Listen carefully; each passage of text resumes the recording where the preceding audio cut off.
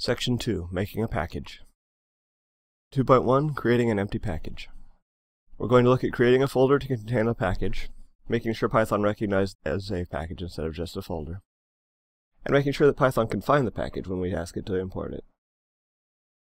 Very simple Python projects may consist of a single code module, but normally they are multiple modules combined together into a package.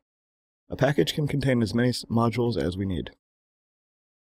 Packages start their lives as folders on the file system, which means we can make them just as we would any other folder. If you prefer to use your operating system's file browser to make folders, that's fine, but I usually use the command line. There are two things that turn a regular folder into a package. The first of those two things is where it is. Python only looks in certain places for packages, and if your folder isn't in the right place, Python won't notice it. The sys.path variable that I've just displayed on the screen contains a list of all the places Python will look for packages on my system. It will change on other systems to reflect the differences between local installations. Notice that the first entry in the sys.path list is an empty string. That stands for the current working directory.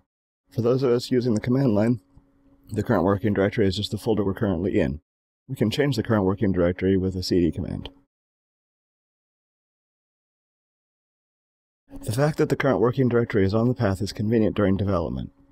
It means we can just set the current working directory to the place where we're doing our development, and all of our packages become available, at least as long as we use the command line to launch Python.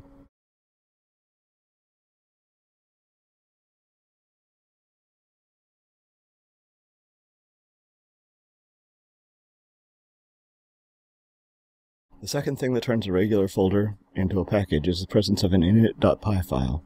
Though not strictly necessary since Python 3.3, an init.py file marks the folder as a package, which makes it load more efficiently and also gives us a place to put information and code relevant to the API of the package as a whole.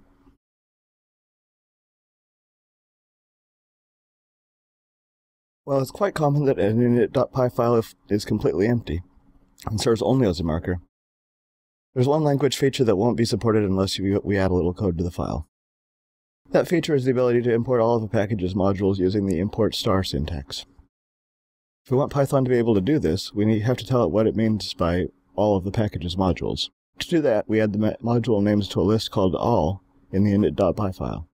You may be wondering why we need to do this manually rather than Python just scanning the file system for module files. There are a couple of reasons. First, Python tries not to make any assumptions about whether file names are case-sensitive or not. On some operating systems they are, and on others they're not.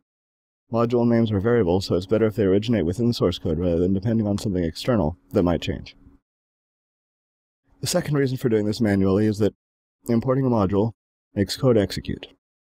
Imagine we have a package that plays soundtracks. In addition to the general-purpose code, we also have a bunch of modules that handle audio output on various systems. It's quite reasonable for our users to do an import star to bring the package API into their module, but we don't want all of the output modules to load, just the ones appropriate for the system we're running on. Trying to load all of the others would likely trigger an exception in the user's code. The way the all variable works now, we can exclude the output modules from the import star and get the best of both worlds. Alright, let's make sure that Python is willing to import our demo package. So the package folder can be created from the command line or from whatever graphical interface you find most comfortable. If the folder is in one of the places Python searches and has an underbarred init.py file, it's a package. We can support from package import star if we put a double underboard all list inside of the init.py file. And we can check that the package is valid by using the Python interactive shell to try importing it. And then we'll move on to how to add source code modules to a package in the next video.